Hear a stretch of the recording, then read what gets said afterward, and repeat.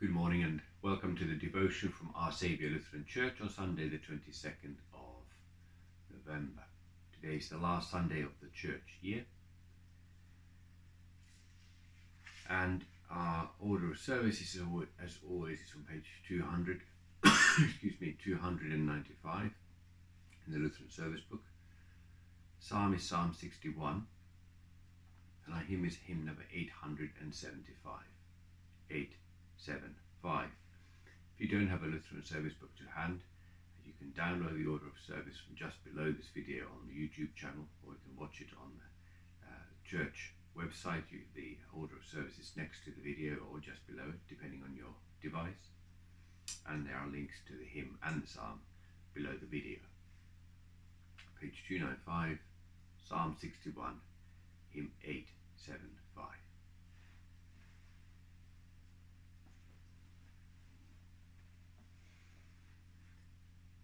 In the name of the Father, and of the Son, and of the Holy Spirit.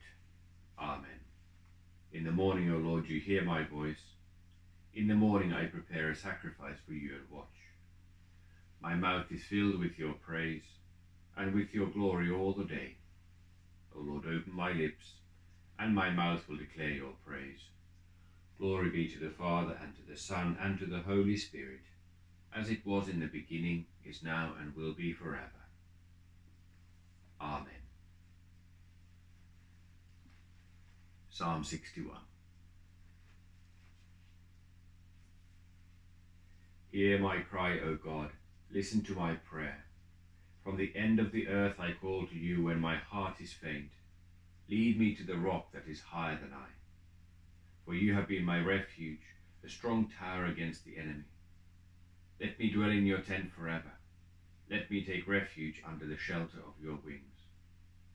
For you, O God, have heard my vows. You have given me the heritage of those who fear your name. Prolong the life of the king. May his years endure to all generations. May he be enthroned forever before God. Appoint steadfast love and faithfulness to watch over him. So will I ever sing praises to your name, as I perform my vows day after day. Glory be to the Father, and to the Son, and to the Holy Spirit, as it was in the beginning, is now, and will be forever. Amen. Hymn 875. Father, we praise thee, now the night is over. Father, we praise thee, now the night is over. Active and watchful stand we all before thee. Singing we offer prayer and meditation. Thus we adore thee. Monarch of all things, feed us for thy mansions, banish our weakness, health and wholeness sending, bring us to heaven, where thy saints united, joy without ending. All Holy Father, Son and equal Spirit, Trinity blessed, send us thy salvation. Thine is the glory, gleaming and resounding through all creation.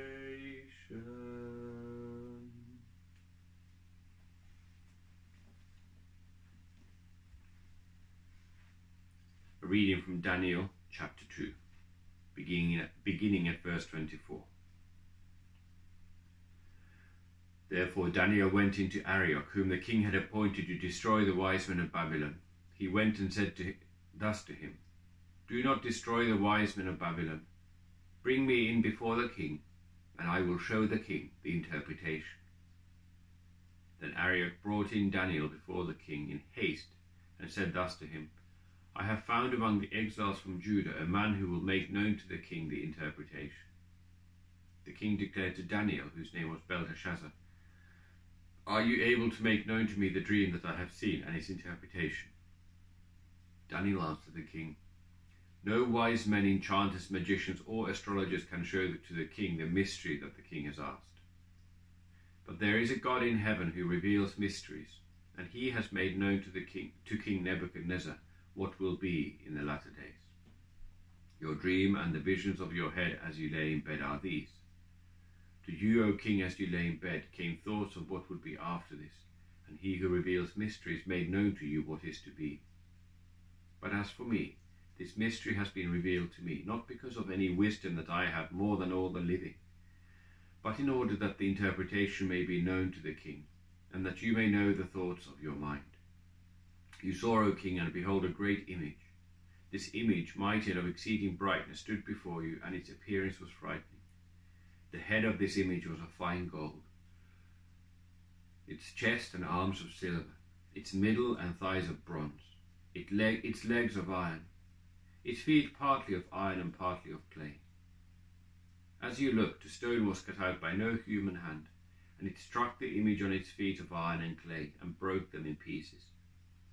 Then the iron, the clay, the bronze, the silver, and the gold all together were broken in pieces, and became like the chaff of the summer threshing floors. And the wind carried them away, so that not a trace of them could be found, but the stone that struck the image became a great mountain, and filled the whole earth. This was the dream. Now we will tell the king its interpretation. You, O king, the king of kings, to whom the God of heaven has given the kingdom, the power, and the might, and the glory, and into whose hand he has given, wherever they dwell, the children of man, the beasts of the field, and the birds of the heavens, making you rule over them all. You are the head of gold. Another kingdom inferior to you shall arise after you, and yet a third kingdom of bronze, which shall rule over all the earth. And there shall be a fourth kingdom, strong as iron, because iron breaks to pieces and shatters all things. And like iron that crushes, it shall break and crush all these. And as you saw the feet and toes, partly of potter's clay and partly of iron, it shall be a divided kingdom. But some of the firmness of the iron shall be in it, just as you saw iron mixed with the soft clay. And as the toes of the feet were partly iron and partly clay, so the kingdom shall be partly strong and partly brittle. As you saw the iron mixed with soft clay, so they will mix with one another in marriage, but they will not hold together, just as iron does not mix with clay. And in the days of those kings, the God of heaven will set up a kingdom that shall never be destroyed, nor shall the kingdom be left to another people. It shall break in pieces all those kingdoms, and bring them to an end, and it shall stand forever. Just as you saw that a stone was cut from a mountain by no human hand, and that it broke in pieces the iron, the bronze, the clay, the silver, and the gold. The great God has made known to the king what shall be after this. The dream is certain, and its interpretation sure. Then King Nebuchadnezzar fell upon his face and paid homage to Daniel, and commanded that an offering and incense be offered up to him. The king answered and said to Daniel, Truly your God is God of gods and Lord of kings, and a revealer of mysteries, for you have been able to reveal this mystery. Then the king gave Daniel high honours and many great gifts, made him ruler over the whole province of Babylon, and chief prefect over all the wise men of Babylon. Daniel made a request of the king, and he appointed Shadrach, Meshach, and Abednego over the affairs of the province of Babylon. But Daniel remained at the king's court. O Lord, have mercy on us. Thanks be to God. A reading from the Revelation to St. John, chapter 19. After this I heard what seemed to be the loud voice of a great multitude in heaven, crying out, Alleluia! Salvation and glory and power belong to our God.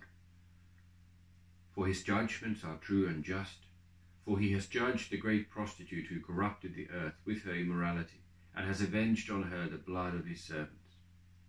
Once more they cried out, Alleluia! The smoke from her goes up for ever and ever. And the 24 elders and the 4 living creatures fell down and worshipped God who was seated on the throne, saying, Amen, Alleluia. And from the throne came a voice saying, Praise our God, all you his servants, you who fear him, small and great. Then I heard what seemed to be the voice of a great multitude, like the roar of many waters, and like the sound of mighty peals of thunder, crying out, Alleluia, for the Lord our God, the Almighty reigns. Let us rejoice and exult, and give him the glory. For the marriage of the Lamb has come, and his bride has made herself ready. It was granted her to clothe herself with fine linen, bright and pure. For the fine linen is the righteous deeds of the saints. And the angel said to me, Write this, Blessed are those who are invited to the marriage supper of the Lamb. And he said to me, These are the true words of God. Then I fell down at his feet to worship him, but he said to me, You must not do that. I am a fellow servant with you and your brothers who hold to the testimony of Jesus. Worship God. For the testimony of Jesus is the spirit of prophecy. Then I saw heaven open, and behold, a white horse. The one sitting on it is called Faithful and True, and in righteousness he judges and makes war. His eyes are like a flame of fire, and on his head are many diadems, and he has a name written that no one knows but himself. He is clothed in a robe dipped in blood, and the name by which he is called is the Word of God.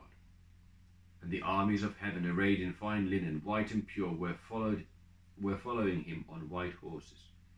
From his mouth comes a sharp sword with which to strike down the nations, and he will rule with a rod of iron. He will tread the winepress of the fury of the wrath of God the Almighty. On his robe and on his thigh he has a name written, King of Kings and Lord of Lords.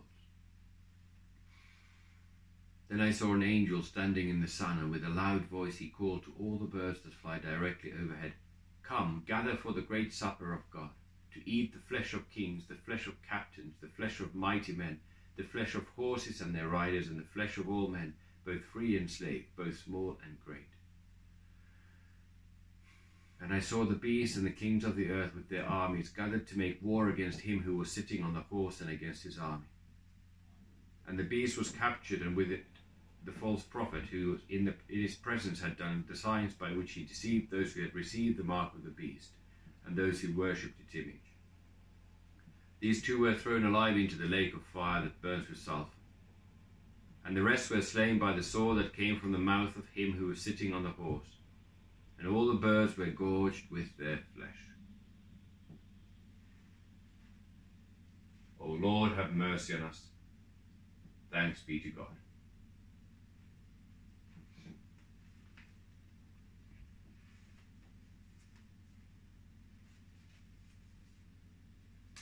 The writing is from the popular commentary on the Bible by the 20th century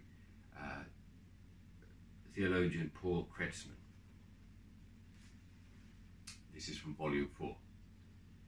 The glory of the last days here anticipated. As the people of a nation go forth with shouts of victory to meet the returning conquerors, so the multitudes of the perfected saints break forth in hymns of triumph at the return of the victorious Lord of hosts. The salvation of the saints was in his hands, and he wrought it by the mighty manifestation of his grace.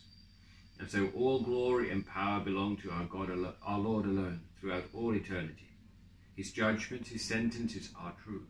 They have been rendered in accordance with his promises, and they are just, for the rulers of the kingdom of Antichrist had every opportunity to see the errors of their way and to return to the truth. But they deliberately refused, and thus invited the wrath of the Lord. For the countless souls which the Antichrist harlot corrupted with her idolatry, and for the lives of other thousands of whose blood she said she would have to answer with a sharp reckoning on the last day. The song of triumph is echoed by the singers and the elders, and for the second time they said, Alleluia, and her smoke ascends for ever and ever. And the 24 elders and the 4 living beings fell down, and they worshipped God that is seated upon the throne, saying, Amen, Alleluia. the great harlot is cast into the abyss of fire and brimstone, to be burnt with fire throughout eternity. And this fact causes both the elders representing the church of God and the 4 cherubs that acted as his servants and messengers to fall down before the throne of God in the act of worshipful adoration, and to repeat in endless refrain their hymn of praise, Amen, Alleluia. To God alone, all praise and glory through all eternity.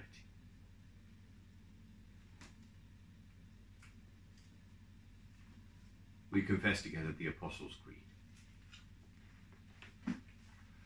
I believe in God the Father Almighty, maker of heaven and earth, and in Jesus Christ, his only Son, our Lord, who was conceived by the Holy Spirit, born of the Virgin Mary, suffered under Pontius Pilate, was crucified, died, and was buried. He descended into hell. The 3rd day he rose again from the dead. He ascended into heaven and sits at the right hand of God the Father Almighty. From thence he will come to judge the living and the dead. I believe in the Holy Spirit, the holy Christian Church, the communion of saints, the forgiveness of sins, the resurrection of the body, and the life everlasting. Amen. Let us pray. Our Father who art in heaven, hallowed be thy name. Thy kingdom come, thy will be done on earth as it is in heaven. Give us this day our daily bread, and forgive us our trespasses, as we forgive those who trespass against us. And lead us not into temptation, but deliver us from evil. For thine is the kingdom, the power, and the glory, for ever and ever. Amen.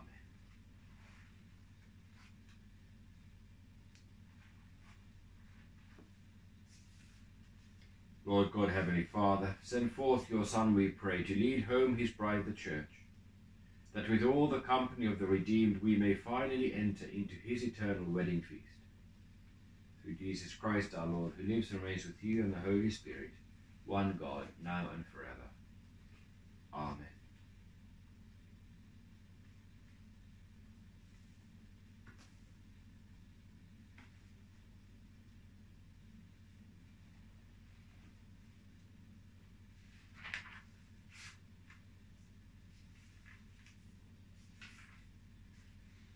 Blessed Lord, you have caused all holy scriptures to be written for our learning. Grant that we may so hear them, read, mark, learn, and inwardly digest them, that by patience and comfort of your holy word, we may embrace and ever hold fast the blessed hope of everlasting life.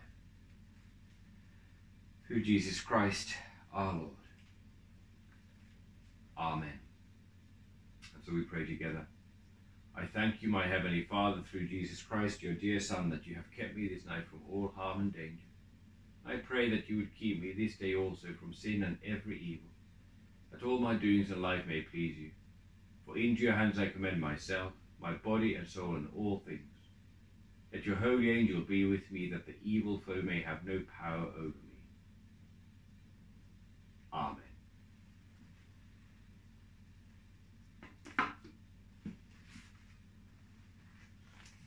Let us bless the Lord.